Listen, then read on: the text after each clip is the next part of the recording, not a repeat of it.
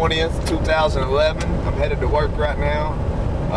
Who did give them the right to put away our family tree? That's what I want to talk a little bit on right now, is our family tree. We hear a lot about people chasing their family trees back and doing a lot of hunting and searching and looking everywhere to figure out who they're kin to or who was their great-great-great-grandmother and different things like that. But my question is, did God give us a family tree, as in a tree for the human race to bring us together, to maybe hold us together so we don't fall apart? Maybe that's just my question. Did God give us, as a human family, as spirits that live in the flesh, which we are, did He give us a tree that has been taken away due to the jealousy of a few people who don't want life to continue on this earth because they work for the dark powers? Well, my answer is yes, God did give us a family tree. If you go back to the beginning in the scriptures, you know, we had the tree of life. And that's also talked about in the last chapter of the Bible, Revelation 22. But it's talked about all the way throughout the whole Bible, the tree of life. But what did we do? I mean, do we have the tree of life still here on this earth? Some would say, no, it's figurative. It's you know, it's not a real thing. They just use that as symbolism and stuff. And me personally, I don't buy that. I mean, yeah, there's a lot of symbolism and figurative things, but there is an actual tree of life, or the scriptures are not really saying what they're saying, but I'm testifying that the scriptures do say what they say. They do mean what they say. They mean what they mean. They are what they are. And it's where the power's at. So yeah, there's a tree of life. But what happened? I mean, well, Adam and Eve chose, to go along with, they chose the tree of knowledge of good and evil. That the tree of life wasn't sufficient for them. It wasn't, they were tempted to taking that other bait, you know, the stuff that don't hurt you. This won't hurt. A little bit won't hurt you. You know, they were peer pressured, and they bought into it, you know.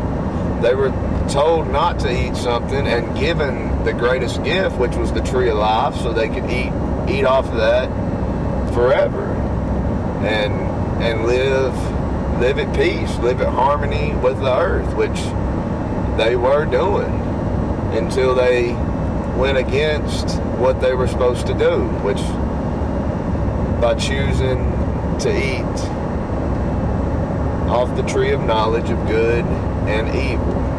And then their eyes were open, and then they realized. Well, anyways, that's where the plan of redemption, it was beginning. It was, you know, God had a plan He put two cherubims of fire, two angels, or the way I read it, you know, guarding the way of the tree of life. So only few people have access to it. And you can also read that in Revelation, I believe, chapter 3. Can't remember exactly where. It might be chapter 2, when Jesus is talking to the churches, and how He says, I'll give some, if you do these things, access to the tree of life. I'll give some, if you do these things, access to the hidden manna. You know, different things like that, different things that's going to help us get through the tribulation. Well, if the tree of life isn't real, then what's Jesus giving us access to? Well, He's giving us access to life. I understand He gave His life so we could have life. But it says He would give us access to the tree of life. You know, that vine, the vine that He said He was. And so it would help us, the tree of life, through these times. And not only that, but in the rebuilding phase of what we're going to be doing here on this earth as the second coming is amongst us. The kingdom of God is here with men. It is inside of us. It's within us. But yes, the tree of life, you know, it's for the healing of the nations, according to Revelation 22, verse 2. You also got plenty of scripture that backs up that the children of Israel, the people of God, his children would turn their back on his way. They would quit living, you know, in the way, just like how Adam and Eve did. You know, they quit living the way that we were intended to live. Well, there was a revolution about 2,000 years ago like no other, and it's still going. My camera fell. It's still going, but it's not in its full fruition. It's coming back. It's the second coming is where the power is really at. And this is where the warriors have to stand up and spread the truth. Is there a tree of life? Yes, there's a tree of life. Do we have access to it? Well, yeah, actually we do. You have to have plenty of faith and be bold, you know, to have access to it. Or where I'm living at, you do. But that's what all the warriors of the Bible, they had to have tons of faith and be bold and move knowing that God was going to open up the Red Sea, open up passageways to go through, give us that escape when we needed it. You know, that's what it's all about. The way of the tree of life, that's why there's two cherubims there. In order to get to it, they got to let you by. And that's where that straight and narrow Jesus talked about really, really, really comes alive. If you're on that straight and narrow, them angels, them cherubims, they will allow you access to it. They allow you access through the blood of Jesus and what he did. But they will allow you access. We got epidemics going on in this world due to our way of living and not obeying God, so we can have access to the tree of life.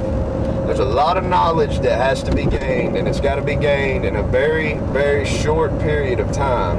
And that's what we're working on right now. And I say we, you know, that's anybody who wants to stand for the truth. It's not like, you know, I got people sitting behind me everywhere. I'm riding in a car going to work.